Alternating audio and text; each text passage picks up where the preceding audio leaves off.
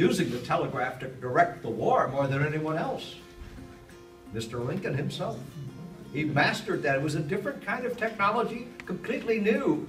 There were a few fits and starts at first, but toward the end, he was directing a lot of the war, particularly the pursuit of Jackson in the Valley in 1862, trying to prod George McClellan to move faster, which was a losing effort, of Yes, course. the American tortoise. And finally keeping in touch with General Grant in Vicksburg and later on in Virginia. Yeah.